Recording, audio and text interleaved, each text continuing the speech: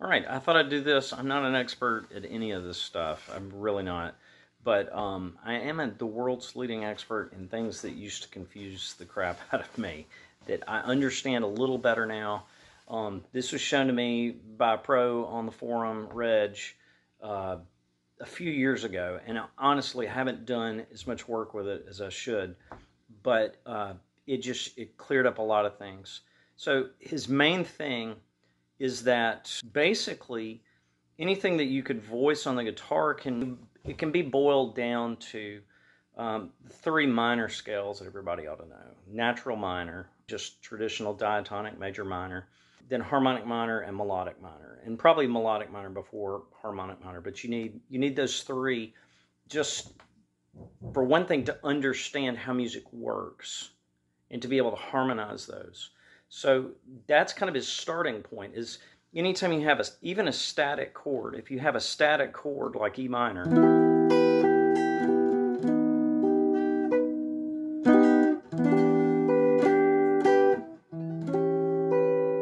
where you're just moving an inner voice, you know, a traditional Kesh pattern, a jazz cliche. When you're moving that one voice, we tend to see voicings as, you know, if we have a voicing like that or a dominant voicing, you know, as if the voices themselves are just moving kind of almost randomly. And that's the way people talk about it sometimes. At least it was in these older threads when he jumped in. But the way that it was being talked about was, well, you take your dominant chords, for example, and you just, you know, you start adding a flat 9 and a flat 13, and you start altering notes. And it was talked about in that way, that and then you learn every inversion of just all your major minor, all your dominant, all your half diminished, and then you work on just changing those one note at a time, making them ninths, making them 13s, making them 11s. And Reg came on and he didn't talk about it that way. It's like, that's not really the way you do it. You know, if you alter a note, where's that note coming from? It's really coming from another scale. Usually it's coming from, functionally and theory-wise, a lot of times they're coming from harmonic minor. Sometimes they originate in blues. But so you've got harmonic minor as a functional basis for most kind of chromatic harmonic movements or blues notes. But you can also use, and jazzers do use, melodic minor as kind of an organizing framework from which you can choose to harmonize your harmonic minor references and even just blue note references. So if you've got something like, you know, where you're just adding a blue note, you can use melodic minor to kind of organize those notes. And what that does is that allows you to systematize, just like this thread is talking about, it allows you to systematize voicings. So even if it's just a momentary passing, one single note, you can take that one single note, if you choose to, you can organize it in such a way that then you can play voicings all over the fretboard, and you can see all of them as one thing. They can be practiced and woodshed as one single entity at a time, and then you learn to utilize them so that when you play something, you're not dealing with things one chord at a time or one note at a time. Now, his beginning reference for that is just the physical one. So just learn to harmonize the chord scales. So for major, he'd say, don't worry about every inversion at first. Don't worry about every single possible fingering and iteration. Start in G major, learn to play G major with a root on the 6th string, G major with a root on the 5th string, and G major with a root on the 4th string. And then, you know, add upper extensions. And then, so you just do things like add upper extensions.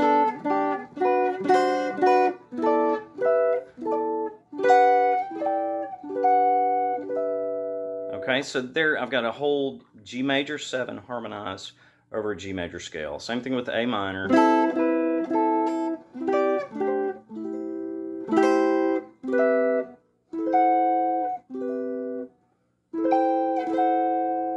Let's go get down. And you can do the same thing.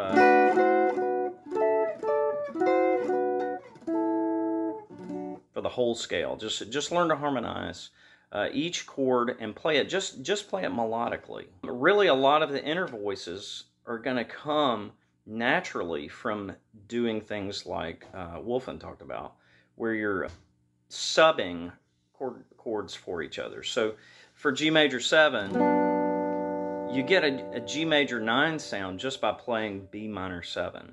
So if you play if G major 7 is the 1 chord, if you play the 3 chord over it, you get your inner voices.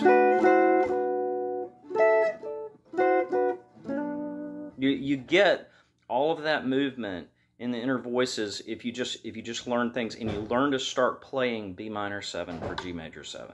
Okay, you get a 6th chord quality if you do the same thing down a 3rd.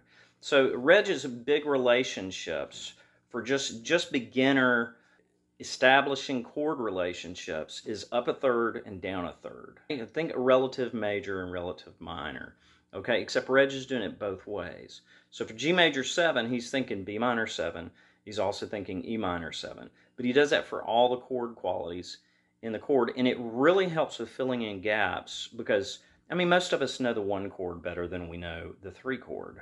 But the 3 chord, it's always brought up, how do you voice Phrygian chords? And if you start with Reg's way, you immediately see, oh, if you just voice the 3 chord as if it's a 5 chord or a 1 chord, you get these beautiful solutions, and they've already got the 9ths and the 13ths or 6ths built into them. And so you get this inner voice, and the additional voices help smooth it out. You know, like this. Sounds a little better with that inner voice that I'm borrowing from the other scale degree. So that in and of itself is cool. It eliminates the need to do what everybody was talking about in that old thread originally, which was go ahead and learn, you know, all the 4 inversions for each chord quality on each string set, and then additionally start replacing notes to create 13ths, 9ths, 11ths, the susses, different chord qualities. And Reg would say you get the same thing if you just play diatonically and sub things. So understand that major is all one kind of grid, and you can pretty quickly learn to just, you know, just things you can kind of play for different chord types. And if you do melodic minor,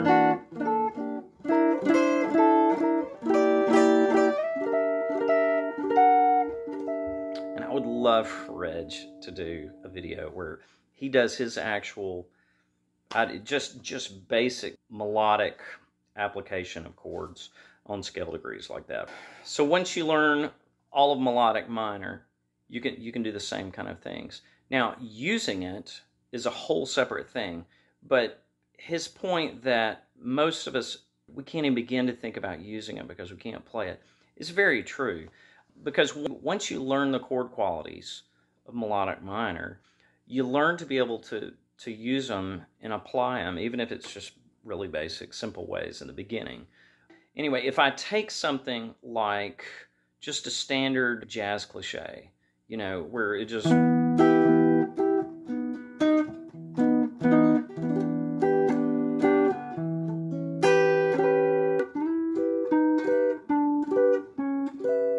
Okay, and I learned them all, they're just E minor. So E minor major 7, E minor 7, E minor 6. The way Reg and other jazz players would look at that is say, well, you can look at it that way statically, but really you're changing scales. You know, E minor, you can think of as being, you know, E minor, Aeolian, just E minor, okay? And then when you do this and play the major 7 on the minor chord, you're really playing a different scale. So that's referencing harmonic minor, or you could use melodic minor for the same thing.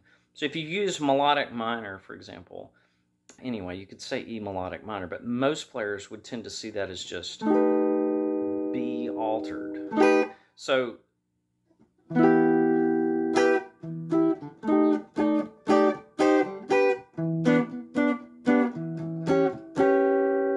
So that movement, it's two scales. It's not one. It doesn't matter that you're only doing it for a second. It's just a voice moving. People say those things, and I understand, and it's true.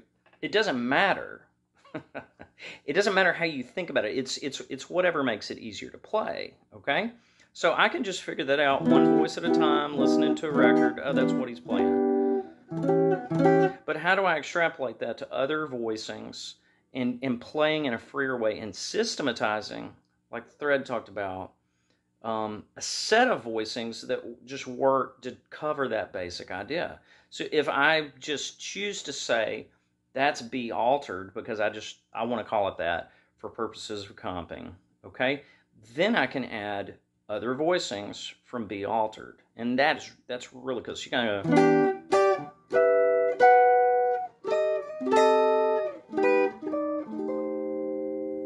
Then I'm back. And then I could choose to.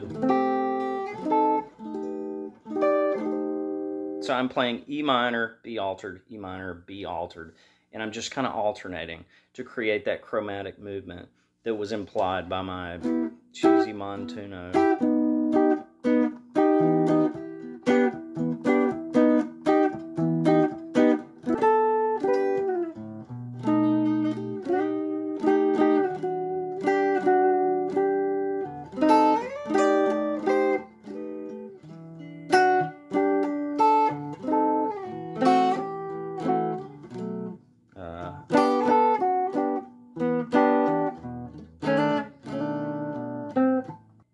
I'd have to work this out.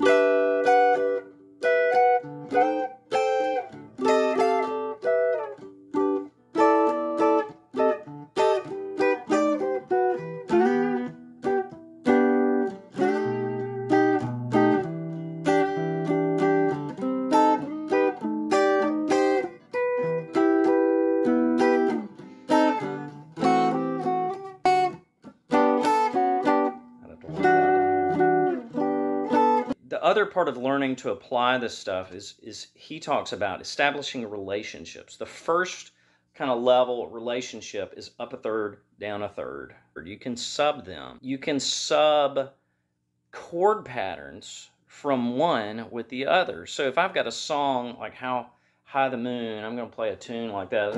Where there's music.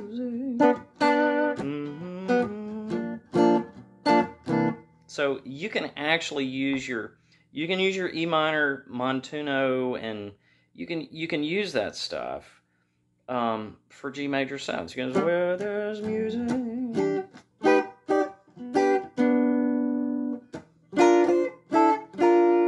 I'd have to practice. Anyway, that's the kind of ideas that you can explore with this stuff.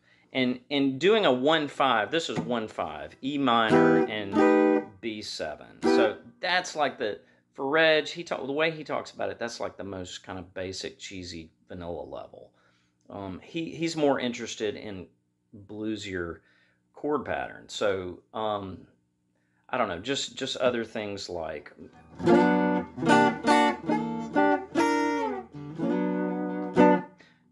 like... 4/7's a little more interesting. He uses things like for all of his minor chords could be a 2/5, and you use like a regular or Dorian and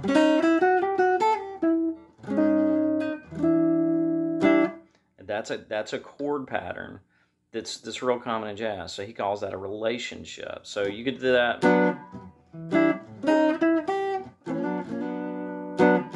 Even if it's just a G major chord, he's going to play. He's going to play chord patterns, just like you use a 1-6-2-5 in jazz as a common chord pattern, and people put a bracket around it. Is that it's just G major. Okay, but they'll play a 1-6-2-5, and that's the thing Wolfman was talking about. Is once you get into this, you could just every time you have a minor chord, and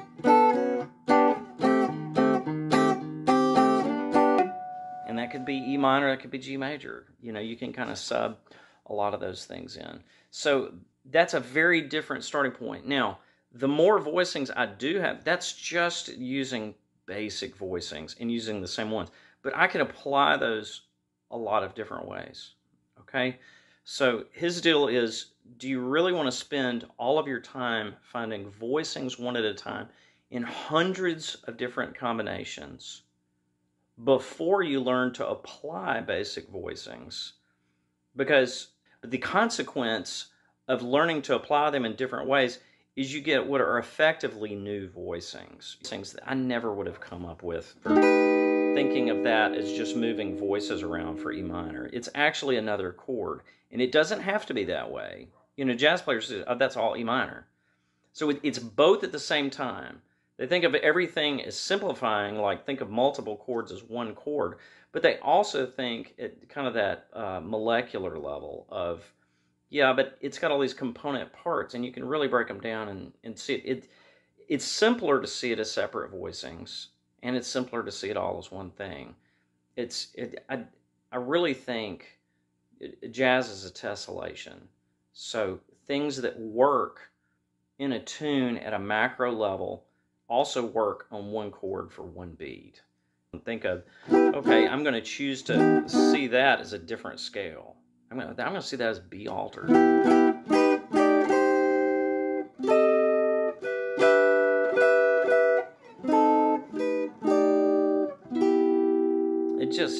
It's a killer way to think about things in a new way.